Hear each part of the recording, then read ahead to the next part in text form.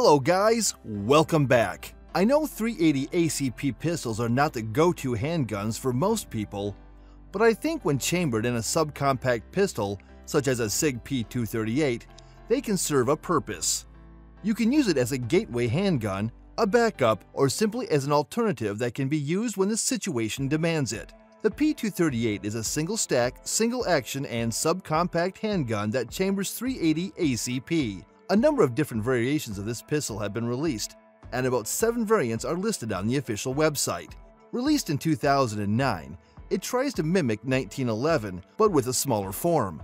I do not dig looks in guns, but I can't stress enough how good-looking the P238 is. It is simply gorgeous. The variant I own came with rosewood grips and nitron stainless steel slide. Believe me, it is one of only a few guns that I love mainly because of its aesthetics. Furthermore, the gun does not disappoint in performance as well. I can safely say that it is one of the best .380 ACP handguns I have ever owned. There are a lot of things I want to talk about the Sig P238, some of which you might already know and some you probably would not. So let's just get to them.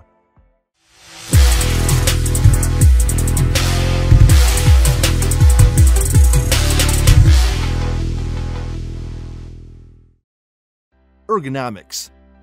Ergonomics is not the forte of subcompact guns, but the P238 has managed to strike just the right combination for its caliber. It feels more comfortable to shoot than any of the other .380s that I own. That is not to say that it compares with standard-size handguns. You still have to figure out the place for pinky fingers, but I think I can live with the P238 despite that.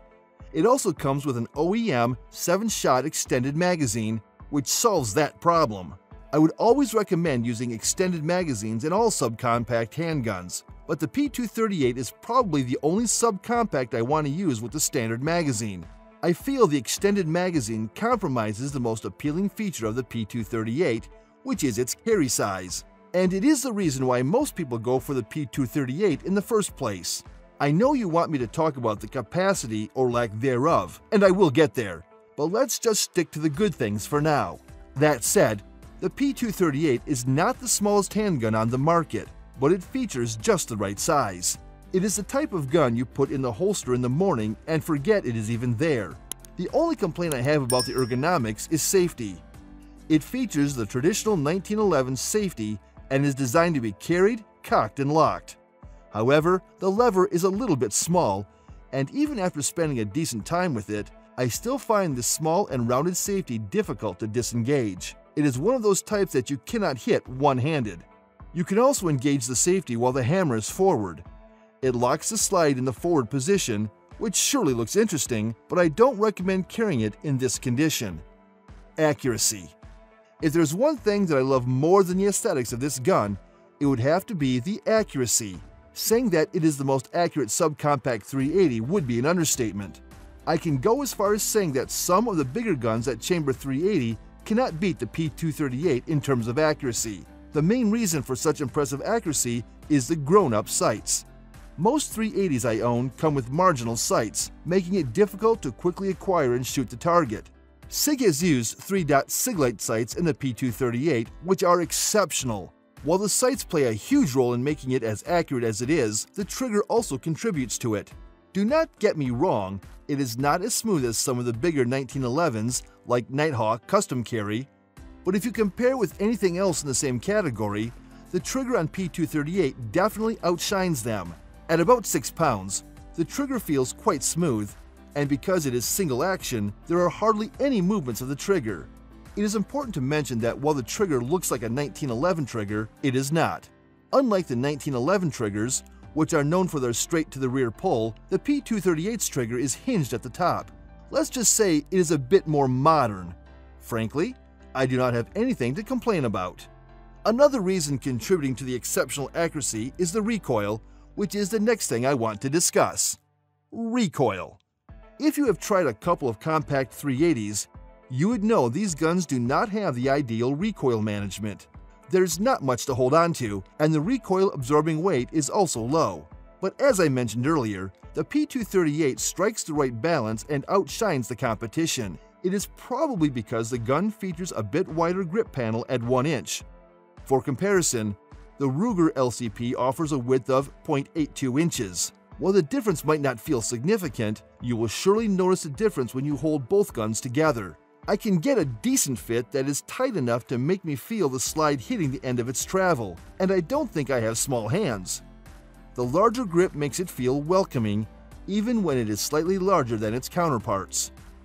The weight of the P238 plays a key role in recoil management, and it is heavier than most .380 compacts on the market. The one I own weighs around 20 ounces, but the standard model weighs around 15 ounces.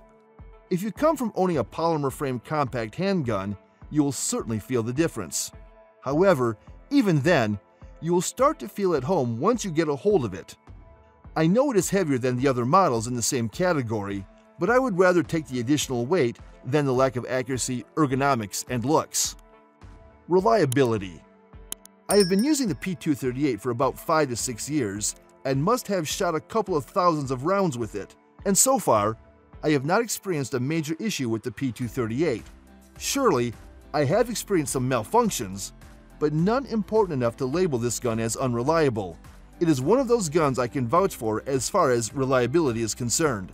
Another feature I must appreciate is that the P238 is not picky about the type of ammo. Most .380s can be quite picky about the ammo, which is one of the reasons people do not find chambering handguns practical anymore. But I can tell you with the P238, you can chamber the dirty brass and high-quality ammo. Either way, the gun will not let you down.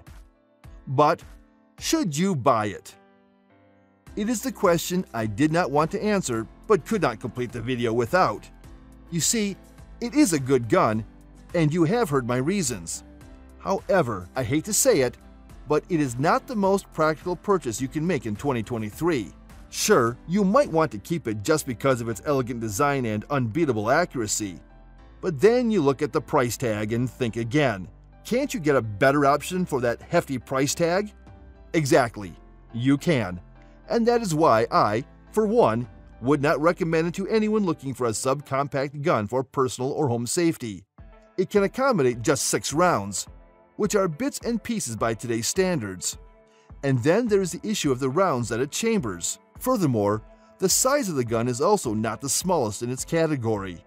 Mix all of this together, and you'll know that it certainly is not the most practical gun out there. However, it can be a great option for anyone who wants to add a masterpiece to their gun collection that can be used for occasional fun at the range. Yes, the safety is something that might annoy you a little, but you will figure out a way to work with it. And once you do that, the P238 will make you fall in love with it. In a nutshell, it is a type of gun I probably would not buy in this age. But it is not something I regret purchasing. I know it does not make much sense when said out loud, but you guys can figure it out. That is all for this video. I hope it has been a comprehensive guide on the Sig P238. Let me know what you think of it in the comments section, and stay connected with this channel to learn more about guns and everything else surrounding them. As always, I will see you in the next one.